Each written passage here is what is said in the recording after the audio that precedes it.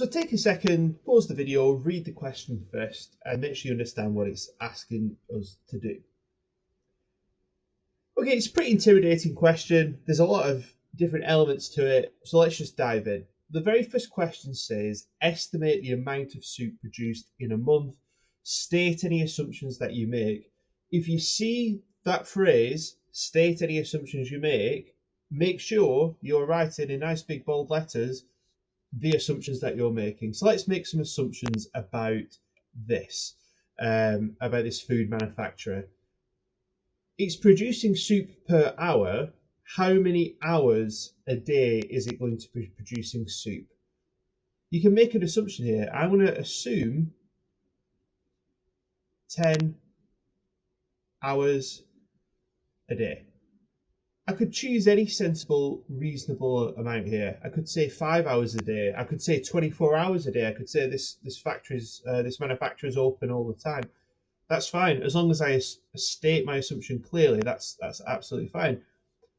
We also need to assume something about how often this is, how many days this is open a month. Is this factory 24/7? Is it open 7 days a week? Is it open weekdays? Let's just assume 20 days per month.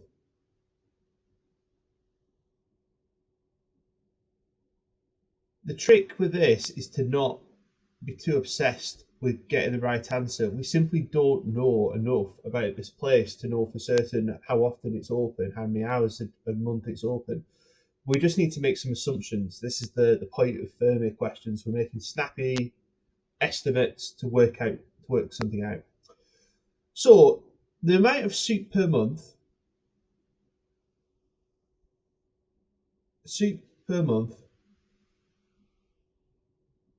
is going to be 500 litres per hour multiplied by 10 hours a day multiplied by 20 days a month. Okay, which is going to be 100,000 litres per month. Okay, that's fine. That's part one answered. Part two, we need to estimate the number of sheets required to produce how many cans, to produce all the cans that we need. We can't do that until we know how many cans of soup we're actually going to produce. So how many cans of soup do we need? Well, enough to hold 100,000 litres worth of soup. Okay, so the sensible question to ask then is, well, what's the volume, how much does one soup can hold? One soup can holds.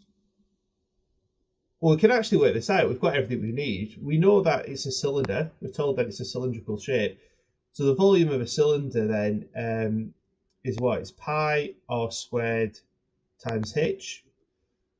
So we know the radius is going to be half of 6.5, which is 3.25. And we know the height. So we'll work this out. I'll just round this here for simplicity. This is going to be 43 centimetres cubed. Okay, so we can work out the number of cans we need in a month. We need to divide 100,000 litres by 43 centimetres. So the number of cans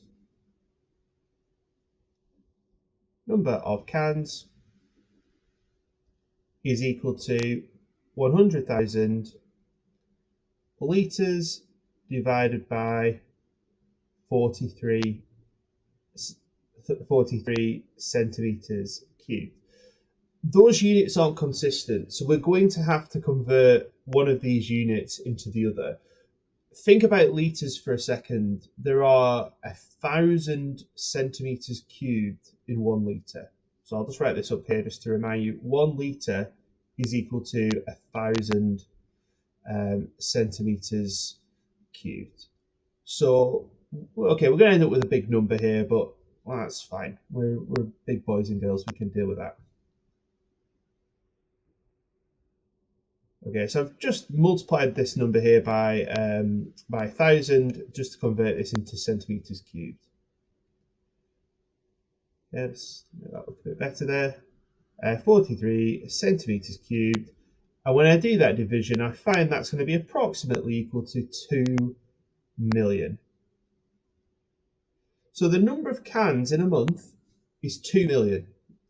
I need 2 million cans every month, or this manufacturer does, based on our assumptions. So how much steel do we need for 1 can? How much steel do I need for 1 can? Just think about the net of a cylinder for a second. If you've forgotten what that looks like, a cylinder is made up of 2 circles at either end, and then you've got this rectangle shape that wraps around. So you just recall that this is pi r squared for each circle, pi r squared. So you need 2 lots of pi r squared.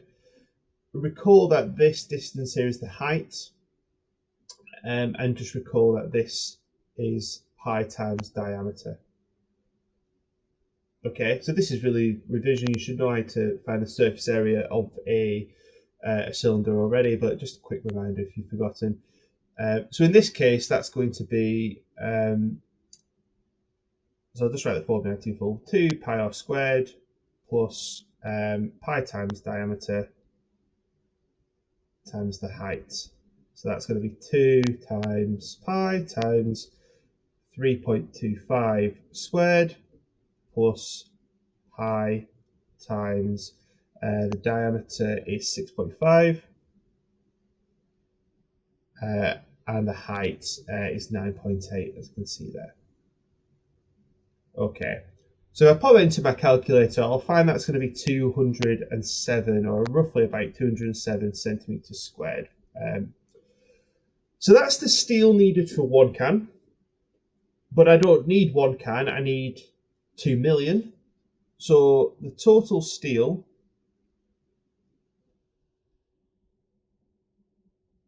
will be the 2 million cans that I need multiplied by the 270 centimeters squared of steel that I require. Okay. Now, when I do this, I'll find that the answer is going to be 540 million. It's quite a big number, and the reason it's so big is because we're dealing in centimeters squared. So what we'll do is we'll just convert that into meters squared.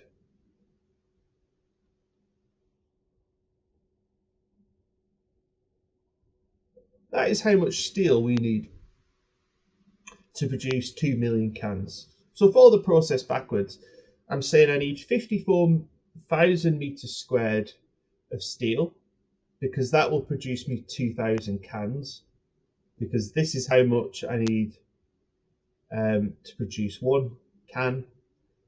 My 2 million has come from the fact that I've made an estimate about how much soup I'm producing in a month. I've looked at how much volume 1 can hold.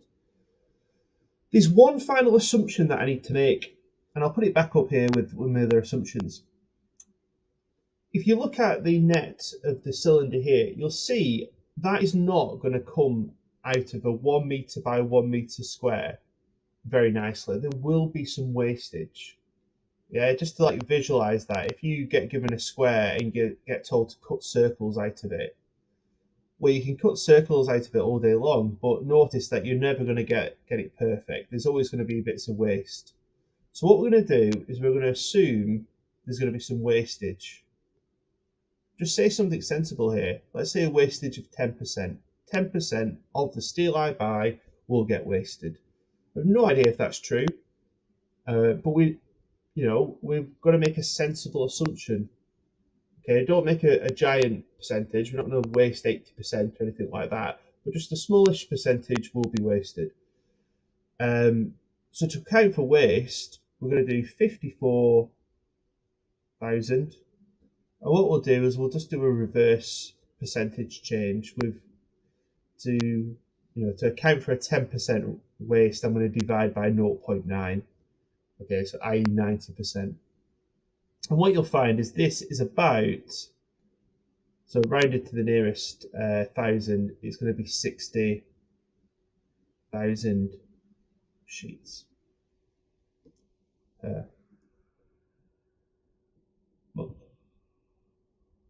Okay, quite a lot involved in that. My advice is take it slow and start with things that you do know. You knew it was a cylinder, you knew the dimensions, and once you start finding out a few of these things, like the volume or the surface area, it's easier to unpack it and get yourself back to the big question.